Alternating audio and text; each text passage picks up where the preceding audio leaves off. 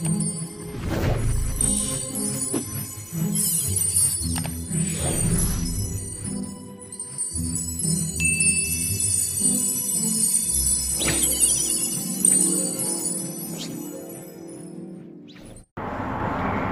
my dear friends, welcome to Happy Beats TV. എല്ലാവർക്കും സുഖമല്ലേ? ഇന്നത്തെപോലെ ഇന്നും ഒരു വിഷയമായിട്ടാണ് ഞാൻ വന്നിരിക്കുന്നത്.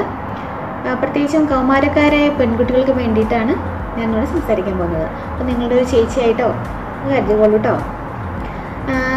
ഞാനൊക്കെ സ്കൂളിൽ പഠിക്കുന്ന സമയത്ത് 8ലും 9ലും ഒക്കെ പഠിക്കുന്ന പെൺകുട്ടികൾ, മുതിർന്ന പെൺകുട്ടികൾ ക്ലാസ്സിൽ ഇരുന്ന് ആർത്തവമാകുന്ന സമയത്ത് കരഞ്ഞുകൊണ്ട് എന്താ സംഭവിച്ചതെന്ന് അറിയാണ്ട് കരഞ്ഞുകൊണ്ട് അവർ പുറത്തേക്ക് പോകുന്ന കണ്ടിട്ടുണ്ട്. അവരെ ആശ്വസിപ്പിക്കുന്ന ടീച്ചർമാരാണ്, അവർക്ക് ഇൻഫർമേഷൻ കൊടുക്കുന്നതൊക്കെ ടീച്ചർമാരാണ്.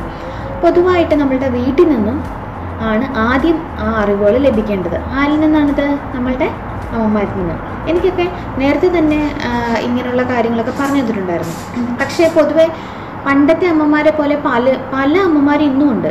അതായത് ഈ പീരിയഡ്സ് എന്ന് പറയുന്നത് വളരെ എന്തോ രഹസ്യമായ ഒരു കാര്യമാണെന്നുള്ള രീതിയിൽ കൈകാര്യം ചെയ്യുന്ന അമ്മമാർ ഇന്നുണ്ട്. മക്കൾക്ക് അവർ എങ്ങനെത് പറഞ്ഞു കൊടുക്കുമെന്നുള്ള കാര്യം അവർക്ക് അറിയില്ലാത്തതിൻ്റെ കുഴപ്പം കൊണ്ടാണ്. ചെറിയ രീതിയിൽ അത് നമുക്ക് ഇവിടെ മനസ്സിലാക്കാം. എന്താണ് ആർത്തവം?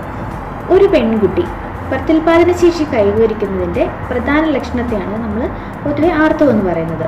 ആർത്തവം എന്ന് പറഞ്ഞാൽ ഈ ആർത്തവത്തോടുകൂടിയാണ് അണ്ടവിസർജനം ആരംഭിക്കുന്നതും ഗർഭാശയം ഗർഭധാരണത്തിനായി ഒരുങ്ങുകയും ചെയ്യുന്നത്.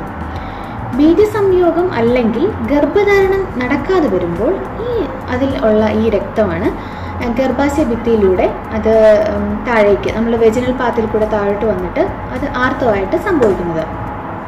ഇത് തലച്ചോറ് മുതൽ അണ്ഡാശയം വരെ നടക്കുന്ന ഒരു ഹോർമോണൽ പ്രക്രിയയുടെ ഭാഗമായിട്ടാണ് കേട്ടോ നടക്കുന്നത്. അപ്പോൾ ഇതിനെ ചെറിയ രീതിയിൽ നമ്മൾ ലഘൂകരിച്ച് പറയുകയാണെങ്കിൽ ഇതാണ് ആർത്തവം. അപ്പം കൗമാരക്കാരായ പീരിയഡ്സ് ആവാൻ പോകുന്ന പെൺകുട്ടികളുണ്ടാവും, അല്ലെങ്കിൽ തുടക്കത്തിൽ എന്താ അതിനെക്കുറിച്ച് അറിയാത്ത പെൺകുട്ടികളുണ്ടാവും. അത്തരക്കാർക്കൊക്കെ ഇത് വളരെയധികം ഉപകാരപ്പെടും. എന്താണ് ആർത്തവം എന്നുള്ള ഒരു ലഘു വിവരണം. ഇന്നത്തെ പെൺകുട്ടികളിൽ ആർത്തവം ആരംഭിക്കുന്നത് 8 വയസ്സ് മുതൽ അങ്ങോട്ട് ആണ് സംഭവിക്കുന്നത്. കാരണം എന്ന് വെച്ചിട്ടുണ്ടെങ്കിൽ പണ്ടത്തെ പോലെയല്ല. ഇന്നിപ്പോൾ നല്ല ഭക്ഷണങ്ങൾ കൂടുതൽ, ചിക്കൻ, അങ്ങനെയുള്ള ഹോർമോൺ കൂടുതൽ അടങ്ങിയിരിക്കുന്ന ഭക്ഷണങ്ങളൊക്കെ കഴിക്കുന്നത് കൊണ്ട് ഇപ്പം കൂടുതലും പെൺകുട്ടികൾ വളരെ നേരത്തെ അവർക്ക്, അതായത് ആ സമയത്ത് ഒരു പെൺകുട്ടി ഋതുമതി ആവാനുള്ള അതൊരു ശരീരഭാരം അല്ലെങ്കിൽ ആരോഗ്യമൊക്കെ ഉണ്ടെങ്കിൽ അവർ ആ സമയത്ത് പീരിയഡ്സ് ആകും. അപ്പോൾ ഇപ്പോഴത്തെ പെൺകുട്ടികൾ 8 വയസ്സൊക്കെ ആകുമ്പോൾ കുറച്ചും കൂടെ പണ്ടത്തെ ഒരു 13 വയസ്സ് അതിൻ്റെയൊക്കെ ഒരു ആരോഗ്യവും ഹൈറ്റും വെയിറ്റൊക്കെ ഉണ്ടാവാറുണ്ട്. അപ്പോൾ ഇപ്പോഴത്തെ പെൺകുട്ടികളിൽ വളരെ നേരത്തെ ആർത്തവം ഉണ്ടാവാറുണ്ട്. അപ്പോൾ തീർച്ചയായിട്ടും അവരുടെ അമ്മമാരെന്ത് ചെയ്യണം? 8 വയസ്സിന് മുമ്പ് തന്നെ, ഒരു 7 വയസ്സ് കഴിയുമ്പോൾ തന്നെ പെൺകുട്ടികളോട് ഒരു ചെറിയ രീതിയിൽ ഇതിനെക്കുറിച്ച് പറഞ്ഞു കൊടുക്കുക. പീരിയഡ്സ് എന്ന് പറയുന്നത്, അല്ലെങ്കിൽ മാസമുറ എന്ന് പറയുന്നത്, ആർത്തവം എന്ന് പറയുന്നത് പേടിക്കാൻ ഉള്ള കാര്യമൊന്നും അല്ലെന്നും എല്ലാ സ്ത്രീകളുടെയും ജീവിതത്തിലൊരു ഭാഗമാണെന്നും പറഞ്ഞു കൊടുക്കണം. മാത്രമല്ല പാഡ് എങ്ങനെ ഉപയോഗിക്കണം എന്നുള്ളതിനെ ഒന്ന് കാണിച്ചു കൊടുക്കുക. അതുകൂടാതെ ഇനിയിപ്പോൾ തുണിയാണ് ഉപയോഗിക്കുന്നത്, പഴയ അമ്മമാരെ പോലെയുള്ള അമ്മമാർ ഇന്നും ഉണ്ട്. ആ പഴയ സമയത്ത് കോട്ടൺ തുണികളാണ് ഉപയോഗിച്ചുകൊണ്ടിരുന്നത്. അപ്പോൾ അങ്ങനത്തെ അമ്മമാർ ഇന്നും ഉണ്ട്. അപ്പം അങ്ങനത്തെ അമ്മമാർ ഈ തുണികൾ വീട്ടിലായിരിക്കുന്ന സമയത്ത് കൂടുതലും തുണി ഉപയോഗിക്കാൻ ശ്രദ്ധിക്കുക. അല്ലെങ്കിൽ പുറത്തേക്ക് പോകുന്ന സമയത്ത് അത് വളരെയധികം ബുദ്ധിമുട്ടായിരിക്കും. അപ്പോൾ പാഡ് തന്നെ സ്കൂളിലൊക്കെ പോകുമ്പോൾ അല്ലെങ്കിൽ കോളേജിൽ പോകുന്നവരൊക്കെ പാഡ് തന്നെ യൂസ് ചെയ്യാനായിട്ട് ശ്രദ്ധിക്കുക. അപ്പോൾ അത് തുണി എങ്ങനെയാണ് ഉടുക്കേണ്ടതെന്നും ഒക്കെ അമ്മമാരിൽ നിന്ന് ഒരു ചെറിയ രീതിയിൽ അമ്മമാർ നേരത്തെ തന്നെ ഇൻഫർമേഷൻ കൊടുത്താൽ ഇതുപോലെ സ്കൂളിൽ നിന്നൊക്കെ പെട്ടെന്ന് പീരിയഡ്സൊക്കെ ആകുമ്പോൾ മക്കൾ പേടിക്കാണ്ടിരിക്കും, അല്ലെങ്കിൽ പേടിച്ച് കരയാണ്ടിരിക്കും. പീരിയഡ്സ് ആയി കഴിഞ്ഞിട്ടുണ്ടെങ്കിൽ മെൻസ്ട്രുവൽ സൈക്കിൾ എന്ന് പറയുന്നത് എല്ലാ 28 ദിവസം കൂടിയാണ്. അതായത് നമുക്ക് 28 ദിവസം കൂടുമ്പോഴാണ് അടുത്ത പീരിയഡ്സ് ഉണ്ടാവുന്നത് കാൽക്കുലേറ്റ് ചെയ്യാം. പക്ഷേ ആദ്യമായിട്ട് പീരിയഡ്സ് ഉണ്ടാകുന്ന പെൺകുട്ടികളിൽ എല്ലാ 28 ദിവസം കൂടുമ്പോഴും ഉണ്ടാവണമെന്നില്ല. ആദ്യത്തെ ചിലപ്പം 1-2 വർഷത്തേക്ക് ചിലപ്പം 2-3 മാസം ഇടവിട്ടോ ചിലപ്പം 6 മാസം ദൈർഘ്യത്തിലൊക്കെ ഉണ്ടാവാനുള്ള സാധ്യതയുണ്ട്. അപ്പോൾ 1 വർഷം കഴിഞ്ഞ് കഴിയുമ്പോഴത്തേക്കും ഒട്ടും വരുന്നില്ലെങ്കിൽ മാത്രം ഒരു ഡോക്ടറെ കൺസൾട്ട് ചെയ്താൽ മതി. ആദ്യത്തെ ചിലപ്പോൾ കുട്ടികൾക്ക് വളരെ ചെറിയ പ്രായത്തിൽ തന്നെ ഞാൻ പറഞ്ഞതുപോലെ 8-9 വയസ്സിലോ അല്ലെങ്കിൽ 10 വയസ്സിലൊക്കെ ഉണ്ടാകുന്ന കുട്ടികൾക്കാണെന്നുണ്ടെങ്കിൽ ചിലപ്പോൾ അത് കണ്ടിന്യൂസ് ആയിട്ട് ആ ഒരു രീതി വരണമെന്നില്ല. അപ്പോൾ കൂടുതലും പീരിയഡ്സ് ആയ കുട്ടികൾ വൈറ്റമിൻ സി, അയണൊക്കെ കൂടുതലായിട്ട് നമ്മളുടെ ഫുഡിൽ ഉൾപ്പെടുത്താനായിട്ട് ശ്രദ്ധിക്കുക. ഒരുപാട് മെൻസ്ട്രൽ പ്രോബ്ലംസൊക്കെ ഇതുമൂലം മാറാനായിട്ട് ഹെൽപ്പ് ചെയ്യുന്നുണ്ട്. ഒട്ടുന്നാണ് വിചാരിക്കേണ്ട കാര്യമില്ല. കാരണം എന്ന് വെച്ചിട്ടുണ്ടെങ്കിൽ പെൺകുട്ടികൾക്ക് വേറെ എവിടെ നിന്നാണ് ഒരു കറക്റ്റുള്ള ഇൻഫർമേഷൻ കിട്ടുക. ഇപ്പോൾ ഞങ്ങളുടെയൊക്കെ ചെറുപ്പത്തിലായിരുന്ന സമയത്ത് കൂട്ടുകാരെന്ന് പറഞ്ഞാൽ ഇതിനെക്കുറിച്ചൊരു നോളജും ഇല്ല. അന്ന് ഈ ഗൂഗിള് അല്ലെങ്കിൽ നമുക്ക് അത്ര അതിനെക്കുറിച്ചുള്ള ഗ്രാഹ്യമായ വിവരങ്ങളൊന്നും നമുക്ക് അന്നില്ല. ഇന്നല്ലേ നമ്മൾ കൂടുതലും ഈ നെറ്റ്വർക്കുമായിട്ടുള്ള ബന്ധപ്പെട്ട് എല്ലാവരും ഗൂഗിൾ സെർച്ച് ചെയ്യുന്നുള്ള ആ രീതിയിലേക്ക് പോയിരിക്കുന്നത്. പക്ഷെ അന്നൊന്നും അതില്ലാത്തത് കൊണ്ട് അങ്ങോട്ട് അങ്ങോട്ട് ചോദിക്കുമ്പം ആർക്കും ഒന്നും അറിയില്ല. എന്തോ ആണെന്നറിയാം എന്നല്ലാണ്ട് അതിനെക്കുറിച്ച് കൂടുതൽ അറിയില്ല. എൻ്റെ അമ്മ ഇങ്ങനെ ഒളിച്ച് പോകുന്ന കണ്ടായിരുന്നു എന്തോ ഒരു സാധനം എടുത്തിട്ട്, അല്ലെങ്കിൽ ഇങ്ങനെ ബാത്റൂമിൽ ബ്ലഡ് കണ്ടായിരുന്നു എന്നൊക്കെ പറയും. അല്ലാണ്ട് ഇതെന്താണ് എന്തുകൊണ്ട് സംഭവിക്കുന്ന അറിയില്ല. ഇപ്പം മിക്കപ്പോഴും പെൺകുട്ടികൾ ഇതുണ്ടാവുന്ന സമയത്ത് അയ്യോ ഇതെന്തോ രോഗമാണ് അല്ലെങ്കിൽ എനിക്ക് എന്തോ സംഭവിച്ചു എന്നുള്ള രീതിയിലാണ് അവർക്ക് പേടി ഉണ്ടാവണേ. അപ്പോൾ തീർച്ചയായിട്ടും അതിൻ്റെ ബാലപാഠങ്ങൾ പറഞ്ഞു കൊടുക്കേണ്ടത് അമ്മമാരിൽ നിന്നാണ്. പ്രത്യേകിച്ച് പെൺകുട്ടികളുടെ കൂട്ടുകാരിയായിട്ടിരിക്കേണ്ടത് ആരാണ്? അമ്മമാർ. അപ്പോൾ അമ്മമാർ അതിൻ്റെ ബാലപാഠങ്ങൾ പറഞ്ഞു കൊടുക്കുക. പിന്നെ കുറേ കാര്യങ്ങൾ നമ്മൾ ഈ പീരീഡ് സമയത്ത് ശ്രദ്ധിക്കേണ്ട കാര്യം അതൊക്കെ എന്തൊക്കെയാണെന്ന് അറിയാമോ? എനിക്കറിയാവുന്ന കാര്യങ്ങൾ കേട്ടോ ഞാൻ പറയുന്നത്. എനിക്കിപ്പോൾ ഒരുപാട് ഞാനൊരു ഡോക്ടറോ അല്ലെങ്കിൽ നേഴ്സോ അല്ലെങ്കിൽ ഇതുമായിട്ട് ശാരീരികമായി ബന്ധപ്പെട്ടുള്ള അങ്ങനെയുള്ള കൈകാര്യം ചെയ്യുന്ന ഒരാളൊന്നുമല്ല. നിങ്ങളെപ്പോലെ തന്നെ ഒരു സാധാരണക്കാർ തന്നെയാണ്. അപ്പോൾ എനിക്ക് എൻ്റെ അമ്മൂമ്മമാരും എൻ്റെ അമ്മയും ഒക്കെ പറഞ്ഞു തരുന്നത് അല്ലെങ്കിൽ പൊതുവായി ഞാൻ വായിച്ചറിഞ്ഞിരിക്കുന്ന അറിവുകളിൽ നിന്നൊക്കെ എടുത്തുള്ള അറിവുകളാണ് നിങ്ങളുമായിട്ട് ഷെയർ ചെയ്യുന്നത്. പ്രത്യേകിച്ച് പെൺകുട്ടികൾ ഇങ്ങനെ ഒരുപാട് പ്രശ്നങ്ങൾ അനുഭവിക്കുന്ന പെൺകുട്ടികൾ ഉള്ളത് കൊണ്ടാണ് കേട്ടോ. പിന്നെ ഞങ്ങൾ ഷെയർ ചെയ്യുമ്പോൾ ഞങ്ങൾ ഗ്രൂപ്പൊക്കെ ഷെയർ ചെയ്യുന്ന സമയത്ത് ഇങ്ങനെ സംസാരിക്കാറുണ്ട്. എൻ്റെ അമ്മ ഇതൊന്നും പറഞ്ഞു തന്നിട്ടേ ഇല്ല, എനിക്കൊന്നും അറിയില്ലായിരുന്നു എന്നൊക്കെ പറയാറുണ്ട്. അപ്പോൾ ഞാൻ ഓർത്തത് എന്തായാലും ഇങ്ങനൊരു കാര്യം നിങ്ങളിലേക്ക് എത്തിക്കുക എന്നുള്ളത്. അപ്പോൾ മക്കളുള്ളവരൊക്കെ പറഞ്ഞു കൊടുത്തില്ലെങ്കിൽ ഈ ഒരു വീഡിയോ അവരെ കാണിക്കാനായിട്ട് ശ്രമിക്കുക. അപ്പോൾ ശ്രദ്ധിക്കേണ്ട കാര്യങ്ങൾ പാഡ് എപ്പോഴും പീരിയഡ്സ് ആകാത്ത കുട്ടികൾ അല്ലെങ്കിൽ അതിനൊരു നമ്മുടെ ശാരീരികമായ മാറ്റങ്ങൾ അതിന് മുമ്പ് തന്നെ കാണിച്ചു കൊടുക്കും, ആർത്തവം ആവുന്നതിന് മുമ്പ് തന്നെ. അതായത് അപ്പോൾ പീരിയഡ്സ് ആവുന്നതിന് ലക്ഷണങ്ങൾ എന്ന് പറയുന്നത് ബ്രസ്റ്റിൽ തടിപ്പുണ്ടാവുക, പിന്നെ രോമവളർച്ചയൊക്കെ പീരിയഡ്സ് ആവുന്നതിന് ലക്ഷണങ്ങളാണ്. അപ്പോൾ അത്തരം പെൺകുട്ടികൾക്ക് അമ്മമാർ തീർച്ചയായിട്ടും അവരുടെ സ്കൂൾ ബാഗിൽ പാഡ് കരുതാനായിട്ട് ശ്രദ്ധിക്കുക. പിന്നെ മിക്ക സ്കൂളിലും ഇപ്പം ഇൻഫർമേഷൻസ് ഒക്കെ കൊടുക്കുന്നുണ്ട്, പാഡൊക്കെ അവൈലബിൾ ആണ്. എന്നിരുന്നാൽ കൂടിയും അമ്മമാർ അതൊക്കെ ശ്രദ്ധിക്കേണ്ടതാണ്. പിന്നെ പീരിയഡ്സ് ആയ കൗമാരക്കാരായ പെൺകുട്ടികൾ എന്തെല്ലാം ശ്രദ്ധിക്കണം എന്നറിയോ? ക്ലാസ്സിൽ പോകുമ്പോൾ എന്തായാലും 2-3 പാഡ് എന്തായാലും കൈ കരുതണം. എല്ലാവരും ഇപ്പോൾ കൂടുതൽ സമയം ലാസ്റ്റ് ചെയ്യുന്ന നോക്കി നിൽക്കും. അത് കാരണം വെച്ചിട്ടുണ്ടെങ്കിൽ എപ്പോഴും അത് വൃത്തിയാക്കാനുള്ള പ്രശ്നം കാരണം അവരെന്ത് ചെയ്യും, 8 മണിക്കൂർ 10 മണിക്കൂറൊക്കെ കിട്ടണ പാഡൊക്കെ യൂസ് ചെയ്യാനായിട്ട് നോക്കും. അത്തരം ഒന്നും ഉപയോഗിക്കരുത് കേട്ടോ. 3 മണിക്കൂർ അല്ലെങ്കിൽ 4 മണിക്കൂർ ഇടവിട്ട് പാഡ് എന്തായാലും ചേഞ്ച് ചെയ്യാം. ചിലർക്ക് കൂടുതൽ ബ്ലഡ് പുറത്തേക്ക് പോകും. അത്തരക്കാർക്ക് സാധാരണക്കാരെ അപേക്ഷിച്ച് 2 പാഡൊക്കെ എക്സ്ട്രാ വേണ്ടി വരും. അപ്പോൾ അതിനനുസരിച്ച് പാഡൊക്കെ കരുതിക്കൊള്ളണം. തീർച്ചയായിട്ടും പാഡ് 3 മണിക്കൂർ അല്ലെങ്കിൽ 4 മണിക്കൂർ ഇടവിട്ട് മാറ്റിയില്ലെന്നുണ്ടെങ്കിൽ നിങ്ങൾക്ക് വജനയിൽ നിങ്ങളുടെ ഗർഭപാത്രത്തിൽ നിങ്ങൾക്ക് ബാക്ടീരിയൽ ഇൻഫെക്ഷൻ ഉണ്ടാവും. അത് ക്യാൻസറിന് പോലുള്ള വലിയ മാരകമായ അസുഖങ്ങൾക്ക് കാരണമാകും.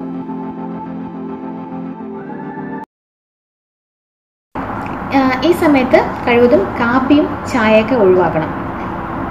പിന്നെ നമ്മൾക്ക് പെയിൻ ഇതിന് ചില കുട്ടികൾക്ക് പെയിൻ കൂടുതലായിരിക്കും. കാലുവേദന, കൈവേദന, സ്റ്റൊമക്ക് പെയിനും വളരെയധികം കൂടുതലായിരിക്കും. അപ്പോൾ അതിനനുസരിച്ച് അപ്പോൾ എന്ത് ചെയ്യണം, ഈ കാപ്പി ചായ കഴിച്ചിട്ടുണ്ടെങ്കിൽ പെയിന് കൂടത്തേ ഉള്ളൂ. അപ്പോൾ ഇതൊക്കെ ആ സമയത്ത് ഈ എത്ര ദിവസമാണ്, ഇപ്പോൾ ചില 3-4 ഡേയ്സ് ഒക്കെ ഉണ്ടാവും, ചിലർക്ക് 5 to 7 ഡേയ്സ് വരെ മാക്സിമം. അപ്പോൾ അത്രയൊക്കെ ചായ കാപ്പിയൊക്കെ ഈ സമയത്ത് മാക്സിമം ഒഴിവാക്കാൻ നോക്കണം. പിന്നെ മധുര പലഹാരങ്ങൾ കൂടുതൽ വറുത്തത്, പൊരിച്ചത്, ജങ്ക് ഫുഡ് അതൊക്കെ കൂടുതലും ഒഴിവാക്കണം. പിന്നെ പുളി കൂടുതലുള്ള ഭക്ഷണങ്ങളില്ലേ അതും തീർത്തും ഒഴിവാക്കുക. പിന്നെ പ്രോട്ടീൻ അധികമുള്ള ഭക്ഷണങ്ങളൊന്നും സമയത്ത് കഴിക്കാണ്ടിരിക്കുക. പിന്നെ ക്യാബേജ്, പിന്നെ റെഡ് മീറ്റ്, മത്തങ്ങ, ഉരുളൻ, കപ്പ, കൂടുതൽ സാൾട്ടിയുള്ള ഫുഡ് ഇതൊക്കെ ആ സമയത്ത് തീർത്തും ഒഴിവാക്കണം. പിന്നെ നിങ്ങൾ പുറത്ത് പോകുന്ന സമയത്ത് ശ്രദ്ധിക്കേണ്ട കാര്യം എന്ന് വെച്ചിട്ടുണ്ടെങ്കിൽ എപ്പോഴും വൈറ്റ് കളർ ഡ്രസ്സ് അല്ലെങ്കിൽ light pink, light rose colour, light blue അങ്ങനെയുള്ള ഡ്രസ്സുകൾ, ലൈറ്റ് കളർ ഷെയ്ഡ്സ് ഉള്ള ഡ്രസ്സുകളൊക്കെ ഒഴിവാക്കുക. പകരം റെഡ്, മെറൂണ് അങ്ങനെ കുറച്ച് ഡാർക്കായിട്ടുള്ള ഡ്രസ്സുകളൊക്കെ കംഫർട്ടബിളിന് വേണ്ടി യൂസ് ചെയ്യുക. പിന്നെ കോട്ടൺ ഡ്രസ്സുകൾ, ഇച്ചിരി അയവുള്ള ഡ്രസ്സുകളൊക്കെ ഈ സമയത്ത് യൂസ് ചെയ്യാനായിട്ട് ശ്രദ്ധിക്കുക. അപ്പം നമുക്ക് അതൊരു കംഫർട്ടബിൾ ആയിരിക്കും. ഈ സമയത്ത് നമുക്ക് കുറച്ച് സ്ട്രെസ്സും ടെൻഷനും ദേഷ്യമൊക്കെ കൂടുതലായിരിക്കും. അപ്പോൾ അതുകൊണ്ട് കുറച്ച് മെഡിറ്റേഷനൊക്കെ ചെയ്യണം നല്ലതാണ്. മിക്കവാറും ഞാൻ പറഞ്ഞു കേട്ടിട്ടുണ്ട് ഈ സമയത്ത് കൂടുതൽ എക്സസൈസ് ഒന്നും ചെയ്യാൻ പാടില്ലെന്ന്. അങ്ങനെ എന്താ വെച്ചാൽ ഹെവി ആയിട്ടുള്ള ഓട്ടം ചാട്ടം അല്ലെങ്കിൽ അങ്ങനെ ഹെവി ആയിട്ടുള്ള എക്സസൈസുകളും കാര്യങ്ങളൊക്കെ ഒഴിവാക്കിയാൽ മതി. പകരം നമുക്ക് കുറച്ച് നേരം മെഡിറ്റേറ്റ് ചെയ്യാം. മെഡിറ്റേഷൻ നല്ലതാണ്. പിന്നെ അതുകൂടാതെ പതിയൊരു വാക്കിംഗ് നല്ലതാണ്. റെസ്റ്റ് എടുക്കുന്നതിനേക്കാളും നല്ലത് എന്തെങ്കിലുമൊക്കെ കാര്യങ്ങൾ നമ്മൾ ചെയ്തുകൊണ്ടിരിക്കുക നല്ലത്. അപ്പോൾ ചെറിയ ചെറിയ സിമ്പിളായിട്ടുള്ള എക്സസൈസ് ഈ സമയത്ത് ചെയ്യാൻ പറ്റുന്ന ചെറിയ ചെറിയ യോഗ അതൊക്കെ ചെയ്യാം. അല്ലാണ്ട് നമ്മൾ റെസ്റ്റ് എടുക്കുകയാണെന്നുണ്ടെങ്കിൽ നമുക്ക് കൂടുതൽ ക്ഷീണമായിരിക്കും. പക്ഷെ നമ്മളല്ലാണ്ട് ചെറിയൊരു എക്സസൈസും യോഗയും മെഡിറ്റേഷനും ഒക്കെ ചെയ്യുകയാണെന്നുണ്ടെങ്കിൽ നമുക്കത് കുറച്ചും കൂടെ നമ്മുടെ മൈൻഡ് റിലാക്സ് ആവും, നമ്മുടെ ബോഡി ഒന്ന് റിലാക്സ് ആവും. നമുക്ക് വളരെ നല്ലതാണ്. ഇനി നമ്മൾക്ക് ഈ സമയത്ത് ചില ആൾക്കാർക്ക് പീരിയഡ്സ് വളരെ ഭയങ്കര പെയിനോട് കൂടിയുള്ള പീരിയഡ്സ് ഉണ്ടാവും. ചിലർക്ക് പീരിയഡ്സ് ഇറഗുലർ ആയിരിക്കും, കറക്റ്റായിട്ട് വരുമൊന്നുമില്ല. ഇപ്പം ആദ്യം 8 വയസ്സ് 9 വയസ്സിലൊക്കെ ആയ പെൺകുട്ടികൾക്ക് ചിലപ്പോൾ റെഗുലറായിട്ട് വരണമെന്നൊന്നുമില്ല. അതിങ്ങനെ വ്യത്യാസം ഉണ്ടാവും, അതിന് വേരിയേഷൻ ഉണ്ടാവും. ചിലപ്പോൾ ഒരു മാസം വന്നില്ല, ഒരു മാസം അങ്ങനെയൊക്കെ ഉണ്ടാവും. കുറച്ച് ഒരു വർഷത്തോളം ഇങ്ങനെ റെഗുലറായിട്ട് അങ്ങനെ പ്രോബ്ലം ഇല്ല. അത് കഴിഞ്ഞിട്ട് ഒരു വർഷം കഴിഞ്ഞിട്ടും റെഗുലറായിട്ട് വരുന്നില്ലെന്നുണ്ടെങ്കിൽ തീർച്ചയായിട്ടും നിങ്ങളൊരു ഡോക്ടറിനെ കൺസൾട്ട് ചെയ്യും. കുറച്ചുകൂടെ മുതിർന്ന പെൺകുട്ടികളാണെങ്കിൽ നിങ്ങൾക്ക് 3 മാസം 4 മാസം 5 മാസമൊക്കെ അടുപ്പിച്ച് അങ്ങനെ ഇടവിട്ടാണ് വരുന്നതെങ്കിൽ തീർച്ചയായിട്ടും ഡോക്ടറിനെ കൺസൾട്ട് ചെയ്യണം. 1 മാസം 2 മാസം വരെയൊന്നും കുഴപ്പമില്ല. പിന്നെ കൂടുതൽ പെയിനുള്ള ആൾക്കാരുണ്ടാവും. പെയിന് ചെയ്യേണ്ട കാര്യം എന്ന് വെച്ചാൽ വയറിൽ മറ്റേ പാഡ് ഉണ്ടല്ലോ, ഹോട്ട് പാഡ് ഉണ്ടല്ലോ, അത് വെച്ച് കൊടുക്കുക. അപ്പം അങ്ങനെ ഇല്ലെന്നുണ്ടെങ്കിൽ ഒരു കുപ്പിയിൽ ചെറിയ ചൂടുവെള്ളം എടുത്തിട്ട് ഒന്ന് വെച്ച് കൊടുത്താൽ അത് നല്ല ആശ്വാസം കിട്ടും. അതുകൂടാണ്ട് അപ്പോൾ ചെയ്യേണ്ടത് ഹോം റെമഡിയാണേ. ഒരു പാത്രത്തിൽ ഒരു ബൗളിൽ കുടംപുളി എടുത്ത് 2 കഷ്ണം കുടംപുളി എടുത്തിട്ട് ഇടുക. അതിലേക്ക് ചെറിയ ചൂടുള്ള കഞ്ഞിവെള്ളം അതൊഴിച്ച് ഒരു 10 മിനിറ്റ് നേരം വെക്കുക. അപ്പോൾ അതിൽ നിന്ന് ഇങ്ങനെ അതിൻ്റെ കറ ഊറി അതിൻ്റെ ഒരു ചെറിയൊരു പുളിയുള്ളൊരു വെള്ളം വരും. അത് കുറച്ച് ഉപ്പും ചേർത്തിട്ട് കുടിക്കുക. നല്ല പെയിനിന് നല്ല ആശ്വാസം ഉണ്ടാകും. നമ്മുടെ വീട്ടിലൊക്കെ എല്ലാവരുടെയും വീട്ടിലുള്ളത് കൊണ്ടായതുകൊണ്ട് പെട്ടെന്ന് അതിൽ നിന്നുള്ള ഒരു റിലീഫും കിട്ടും. അത് നല്ലൊരു ഹോം റെമഡിയാണ് കേട്ടോ. അതുകൂടാതെ നിങ്ങൾക്ക് മറ്റ് എന്തൊക്കെയാണെന്നുള്ളതിനെക്കുറിച്ച് ചെറുതായിട്ട് എനിക്കറിയാവുന്ന കാര്യങ്ങളൊക്കെ നിങ്ങൾക്ക് പറഞ്ഞുതരാം കേട്ടോ. ആർത്തവത്തിൽ വേദന കുറയ്ക്കാനായിട്ട് എന്തൊക്കെ ചെയ്യണം എന്നുള്ളതിന് കുറച്ച് കാര്യങ്ങൾ നമുക്ക് നോക്കാം. ആർത്തവം വരുന്നതിന് ഒരാഴ്ച മുമ്പ് തന്നെ ഉലുവ, എള്ള് എന്നിവയിട്ട് തിളപ്പിച്ച് വെള്ളം കുടിക്കുന്നത് വേദന കുറയ്ക്കാനായിട്ട് വളരെ നല്ലതാണ്. പിന്നെ നേരത്തെ പറഞ്ഞ പോലെ വയറ് ചൂട് പിടിച്ചു കൊടുക്കുക. ഒന്നുമില്ലെങ്കിൽ നിങ്ങൾ ചെറിയ വെള്ളം ചൂടാക്കിയിട്ട് അത് തോർത്ത് വെച്ച് ചുറ്റിക്കെട്ടി വയറിന് ചുറ്റും വയ്ക്കുക. അങ്ങനെ 3-4 പ്രാവശ്യം അടുപ്പിച്ച് ചെയ്യുക. കൂടാതെ ക്രമം തെറ്റിയ ആർത്തവം, വേദനയുള്ള ആർത്തവം ഇവയ്ക്ക് കുരുവും കറയും കളയാത്ത പപ്പായ ഇല്ലേ, അത് ഇടിച്ച് പിഴിഞ്ഞോ അല്ലെങ്കിൽ മിക്സിയിൽ അരച്ചെടുത്തോ ഓരോ അൺസ് വീതം കഴിക്കുന്നത് വളരെ നല്ലതാണ് കേട്ടോ. ഇളനീയിൽ കോഴിമുട്ട അടിച്ച് പതിവായി കഴിക്കുന്നതും വേദനയ്ക്കും റെഗുലറായിട്ട് വരാനും നല്ലതാണ്. കൂടാതെ എള്ളും ശർക്കരയും ദിവസം കഴിക്കുന്നത് ആർത്തവശുദ്ധി വരുത്താനായിട്ട് വളരെ നല്ലതായിട്ട് കേട്ടിട്ടുണ്ട്. തേനും തുളസിയില നീരും ഒന്നിച്ച് കഴിക്കുന്നത് പെയിൻ മാറാനായിട്ട് നല്ലതാണ്. അല്പം ശർക്കര എടുക്കുക, അതിലേക്ക് ഒരു നുള്ളു മഞ്ഞൾപ്പൊടിയും കൂടി ചേർത്ത് അലിയിപ്പിച്ച് കുറേശ്ശെ കഴിക്കുന്നതിന് പെയിൻ കുറയാനായിട്ട് നല്ലതാണ്. കൂടാതെ ജീരകവും ശർക്കരയും ഒന്നിച്ച് കഴിക്കുന്നതും നല്ലതാണ്. കോമൺ ആയിട്ട് എല്ലാവരും യൂസ് ചെയ്യുന്നത് പാഡാണ്. പാഡ് യൂസ് ചെയ്യുന്നതിനെക്കുറിച്ച് എല്ലാവർക്കും ഒരു നല്ല ധാരണയുണ്ട്. കാരണം വെച്ചിട്ടുണ്ടെങ്കിൽ തുണി അല്ലെങ്കിൽ എല്ലാവരും യൂസ് ചെയ്യുന്നത്.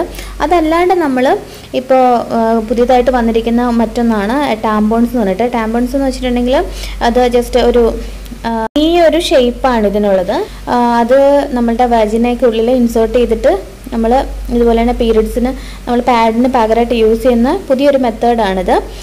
ഇതെന്ന് പറഞ്ഞിട്ടുണ്ടെങ്കിൽ നമ്മൾ ജസ്റ്റ് ടോയ്ലറ്റിൽ നമ്മൾ സിറ്റ് ചെയ്യണ ആ ഒരു പൊസിഷനിൽ ഇരിക്കുക.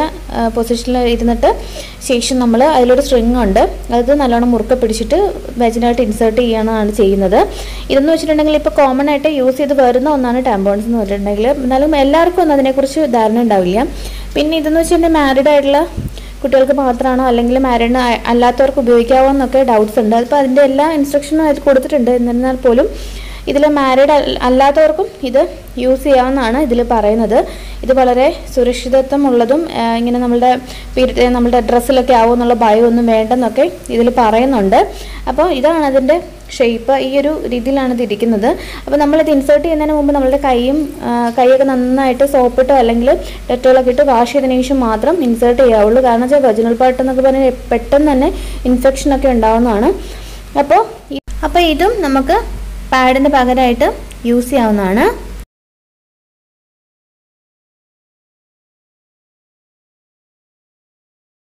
ഇത് താഴേക്ക് തന്നെ പോകുമെന്നുള്ള ഡൗട്ട്സ് ഒന്നും വേണ്ട. നമ്മൾ ടൈറത്തേക്ക് നന്നായിട്ട് ഇൻസേർട്ട് ചെയ്താണ് വെക്കുന്നത്. എന്നാൽ സ്ട്രിങ് ഉള്ളതുകൊണ്ട് നമ്മൾ പേടിക്കേണ്ടത് താഴേക്ക് ഊരിപ്പോകുന്നൊന്നും പേടിക്കണം. നമ്മൾ വലിച്ചാൽ മാത്രമേ അത് താഴേക്ക് ഊരി പോകത്തുള്ളൂ. അപ്പോൾ ഇത് നമുക്ക് കോമൺ ആയിട്ട് നമ്മളുടെ പീരിയഡ്സ് സമയത്ത് ഇപ്പോൾ പല ആൾക്കാരും ഉപയോഗിച്ച് വരുന്നുണ്ട്. വളരെ നല്ല അഭിപ്രായമാണ് ഇതിനുള്ളത്. അപ്പോൾ ഇത് നമുക്ക് പുതിയതായിട്ട് പരീക്ഷിക്കുന്നവർക്ക് ഇതും നമുക്ക് പാഡ്സിനും തുണിക്കും പകരം ഉപയോഗിക്കാവുന്നതാണ്. ഇനി ഇതുപോലെ ഉപയോഗിക്കാൻ പറ്റുന്ന മറ്റൊരു മെത്തേഡാണ് മെൻസ്ട്രുവൽ കപ്പ്. ഇതും ഇപ്പോൾ നമ്മളുടെ കയ്യിൽ കോമൺ ആയിട്ട് യൂസ് ചെയ്യുന്നുണ്ട്. ഇതും എന്താ പറയുക, കല്യാണം കഴിക്കാത്ത കുട്ടികൾക്ക് ഉപയോഗിക്കാമെന്ന് പറയുന്നുണ്ട്. പക്ഷേ ഞാൻ അത്ര ഉറപ്പ് പറയുന്നില്ല. കാരണം വെച്ചാൽ വെജിനൽ ആ ഭാഗമൊക്കെ ചിലർക്ക് ലൂസാവുന്നൊക്കെ പറയുന്നുണ്ട്. എങ്കിലും അതിന് ഇവർ പറയുന്ന ഇൻസ്ട്രക്ഷൻ അനുസരിച്ച് നമുക്ക് യൂസ് ചെയ്യാമെന്ന് പറയുന്നു. അപ്പം നമ്മൾ അത് നമ്മളുടെ പാക്കറ്റിൽ അതിനെക്കുറിച്ചുള്ള എല്ലാ ഇൻസ്ട്രക്ഷൻസും കൊടുത്തിട്ടുണ്ട്. ഇത് പല സൈസിൽ അവൈലബിൾ ആണ്. അപ്പോൾ മാരീഡ് ആവുന്നതിന് മുമ്പുള്ള കുട്ടികൾക്ക് യൂസ് ചെയ്യാൻ പറ്റുന്നതുള്ളതും സ്മോള്, മീഡിയം അങ്ങനെ സൈസിലൊക്കെ ഇത് അവൈലബിൾ ആണ്.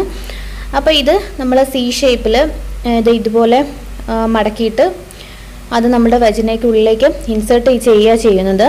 ഇൻസേർട്ട് ചെയ്തതിന് ശേഷം നമ്മൾ അത് നന്നായിട്ട് ഇൻസേർട്ട് ചെയ്തതിന് ശേഷം നമ്മളിത് ജസ്റ്റ് വിട്ടുകൊടുക്കുമ്പോൾ തന്നെ അത് ഓപ്പൺ ആയിക്കോളും. ജസ്റ്റ് ഇങ്ങനെ ഓപ്പൺ ആകുന്ന ഡൗട്ട് ഉണ്ടെങ്കിൽ അതൊന്ന് 2 റൗണ്ട് ഒന്ന് തിരിച്ചു കൊടുത്താൽ മതി. 360 ഡിഗ്രിയിൽ ഒന്ന് തിരിച്ചു കൊടുക്കാന്ന് പറയും. അത് കോമൺ ആയിട്ട് നമ്മൾ ജസ്റ്റ് ഒന്ന് റൗണ്ടിൽ 2 പ്രാവശ്യം തിരിച്ചു കൊടുത്താൽ മതി. അപ്പോൾ അത് തന്നെ ഓപ്പൺ ആയിക്കോളും. നന്നായിട്ട് ഇൻസേർട്ട് ചെയ്തില്ലെങ്കിൽ ചെറിയ രീതിയിൽ ബ്ലഡ് സ്പോട്ടൊക്കെ ഇങ്ങനെ കാണാൻ പറ്റും. അപ്പോൾ നന്നായിട്ട് അകത്തേക്ക് കയറ്റിയിട്ട് ഇൻസേർട്ട് ചെയ്യാനായിട്ട് ശ്രദ്ധിക്കുക. അപ്പോൾ ആദ്യമായിട്ടൊക്കെ ഉപയോഗിക്കുന്നവർ ജസ്റ്റ് അതിൻ്റെ കൂടെ ഒരു തുണിയോ അല്ലെങ്കിൽ പാഡോ ഒന്ന് ജസ്റ്റ് നമുക്ക് അറിയാൻ വേണ്ടിയിട്ട് ആദ്യത്തെ 1-2 പ്രാവശ്യം ഒന്ന് വെച്ചിട്ട് ഉപയോഗിച്ച് നോക്കുക, അറിയാൻ വേണ്ടിയിട്ട്.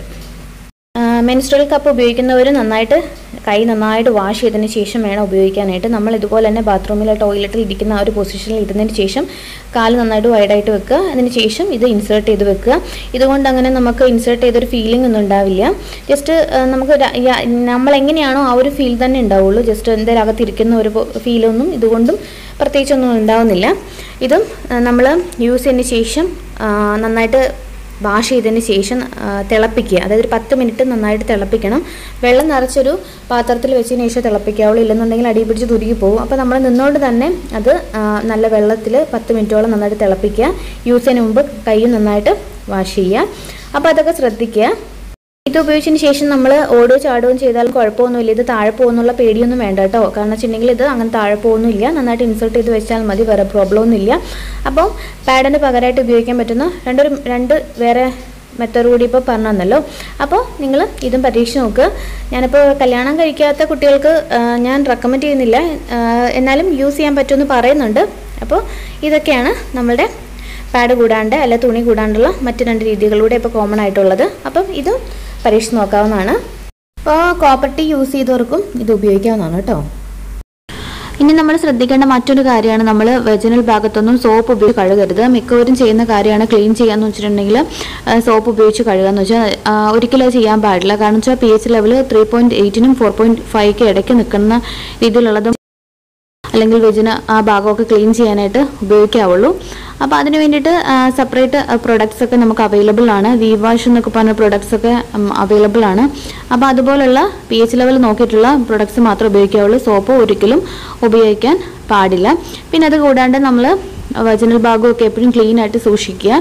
നല്ല ഒരു ഷേവർ ഉപയോഗിച്ചോ അല്ലെങ്കിൽ നമ്മളുടെ വീറ്റ് പോലുള്ള ഈ ഭാഗമൊക്കെ നമ്മളുടെ രോമങ്ങളൊക്കെ ക്ലീൻ ചെയ്യാനായിട്ടുള്ള പ്രൊഡക്ട്സ് ഒക്കെ അവൈലബിൾ ആണ്. അതുപോലത്തെ നല്ല പ്രൊഡക്റ്റൊക്കെ മാത്രം ഉപയോഗിക്കുക.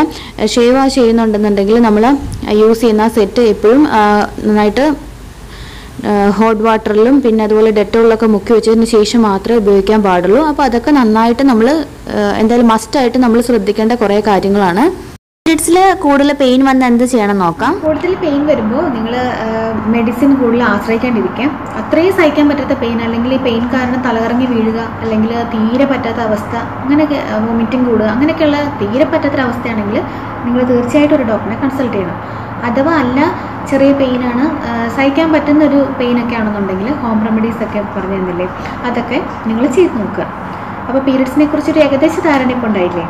ഇനി ഈ പീരിയഡ്സ് എന്ന് പറയുന്നത് ഒരു മിഡിൽ ഏജ് വരെ, അതൊരു 45-50 വയസ്സിനുള്ളിൽ അവസാനിക്കുന്നതാണ്. എന്നാലും നമ്മളുടെ കൂടെ നമ്മളുടെ കൗമാരകാലം അഥവാ നമ്മളുടെ ഒരു തിരിച്ചറിവിൻ്റെ കാലം മുതൽ നമുക്കൊരു മിഡിൽ ഏജ് വരെ നമ്മളുടെ കൂടെ ഉണ്ടാവും.